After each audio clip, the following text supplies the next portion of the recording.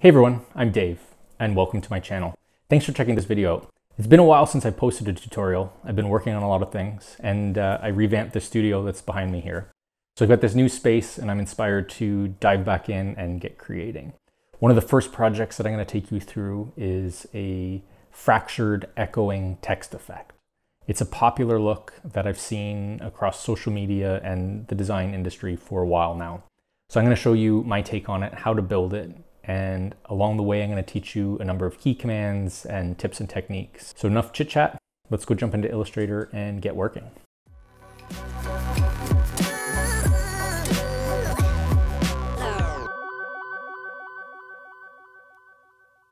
All right, here we are in Illustrator, and the first thing we need to do is to create a new document.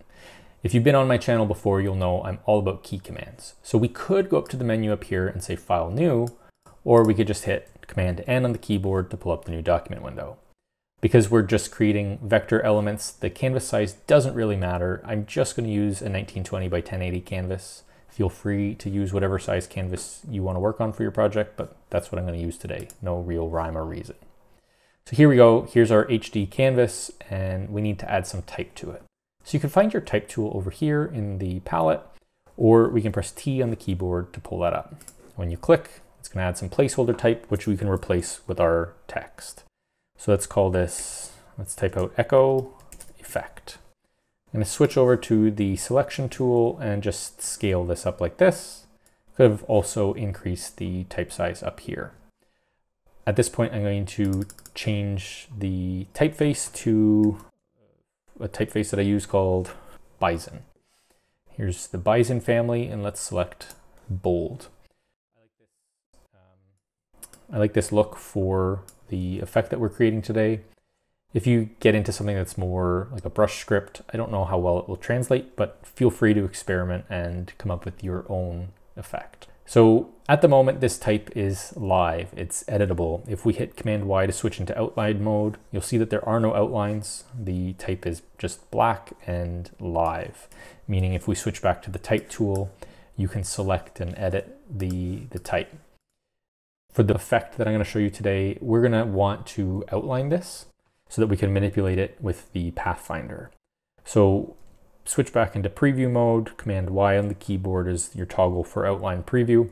And we want to create outlines for this. So again, you could go into the menu and go to Type, Create Outlines, or we could use Command Shift O with your type selected to create outlines. Now when you switch into outline mode, you'll see that there's a series of Bezier paths and handles that have been created.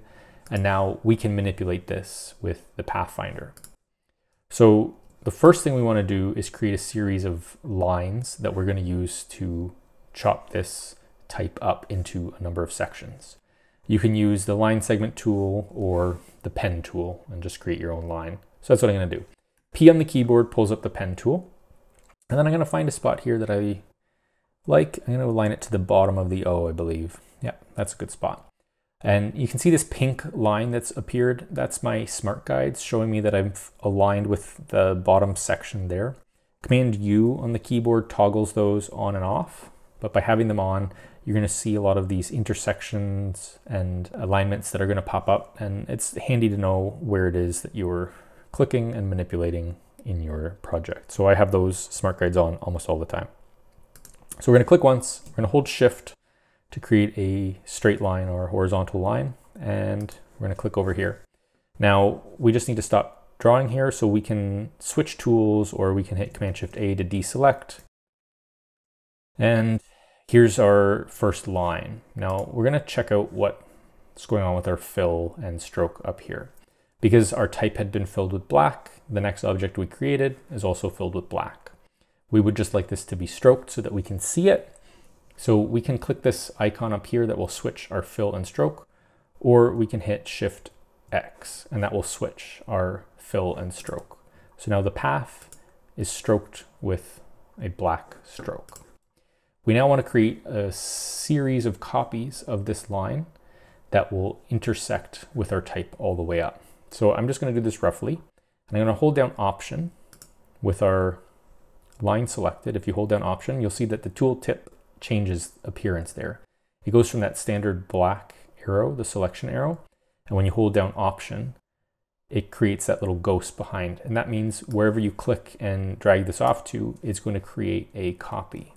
So holding down Option and then holding down Shift to constrain this to the 90-degree angle, 90-degree division, we're going to slide this up to here.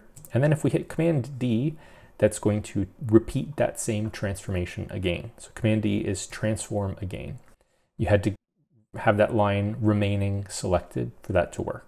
If you had it deselected, pressing Command D doesn't do anything. But with it selected, Command D will repeat the last transformation. And then once more. Now you'll see that this top line doesn't align with the top of our O, and that's where we want it to be. So what we're going to do is we're just going to pick it up, slide it down until we see that pink intersection pop up with our smart guides, and we're going to let it go. Now, what's ended up happening is your top section is going to be smaller in this case. If it had happened the other way where the line was short and we moved it up, that section would be larger. And we don't want that. We want all of these sections to be evenly distributed. So what we're going to do is we're going to use the selection tool. We're going to click and drag and pick up all of these lines.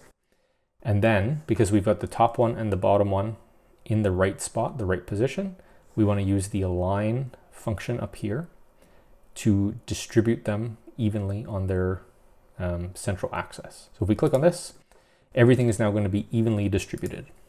The same way that we did that, we can also add another division or two if we wanted to. So if we create a copy of this down here, we now have an extra division, maybe even make it 2 just for this example.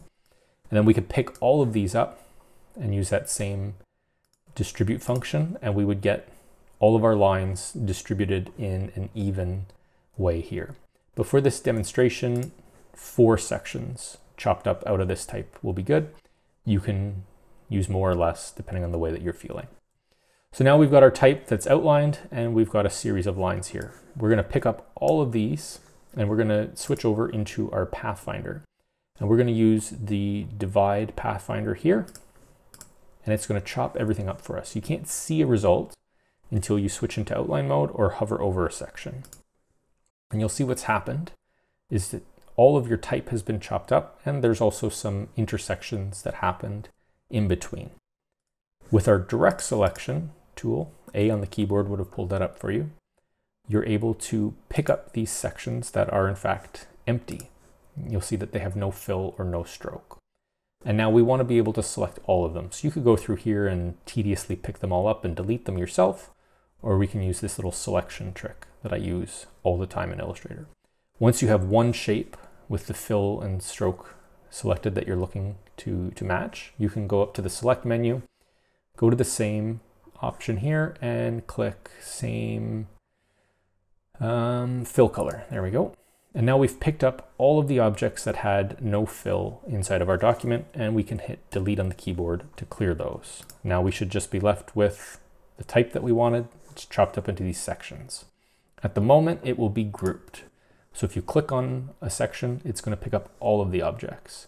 So we can hit Command-Shift-G to ungroup them, or you can find that in the object menu with your group selected. It's going to be right there, ungroup. So now you can pick up all of these sections on their own individually. And what we're going to do is pick up the top 3 sections. Here we go. So the top 3 have been picked up. We're going to use that option trick again to create a copy. We're going to hold Shift to constrain so it goes straight up and it's not going to come offline on an angle like that. So Shift, and we're going to find a spot that we like the spacing, and we're going to let go. We're going to do the same thing with the top 2. Find that spot that we like, and then finally the top section on its own. And then there's the top of our echo effect. From here, we can repeat the process with the bottom 3 sections. Find a spot that we like the alignment. The bottom 2. And then the bottom 1. So that's the rough structure. Now we're going to get to styling this a little bit. We want our main copy in the middle to remain filled with black, and we want the upper and lower sections to be outlined. So they're going to be a little bit lighter, a little bit more subtle. So again, we're going to switch the fill in the stroke. So Shift X will achieve that. And then we're going to go into our stroke palette, and I want the strokes to be aligned to the inside of the objects versus right now they are aligned to the middle of the path. So let's align that to the inside. And you'll see what's going on here is that because these are all divided up into sections, you're getting an extra line in the middle that we want to get rid of. So you can use our selection tool, click and drag, and pick up all of these shapes, and then use the Pathfinder to merge them all back together. Same thing here. And then we're going to repeat that on the bottom. So that cleans all of that up. And then finally, you can do the same thing with your middle text. Depending on how you're going to work with this, having them broken up like that may cause you problems down the line. So cleaning it up like that might be the safe bet. And then there you go. That's the echo effect that I was going to teach you guys today in this tutorial. I think it looks really cool when you start to work with this in Photoshop. You can see some textures showing through. There's a bunch of different ways that you can style this up, but that's the core effect. And that's that. I hope you enjoyed this video. I hope I was clear and concise and didn't skip over anything. If I did, obviously let me know down in the comments below, and I'll try to help you out with whatever issues you are having with the tutorial. If there's any suggestions for concepts that you'd like me to teach in the future, again, drop a comment down below. I'd really appreciate that. I've done a number of viewer requested tutorials, and it's always great to be able to help you guys with the projects that you're working on. That being said, if you liked what you saw today, really appreciate it if you subscribe to the channel and give this video a thumbs up. Anyway, hope you enjoyed it, and we'll see you in the next one, hopefully. Cheers.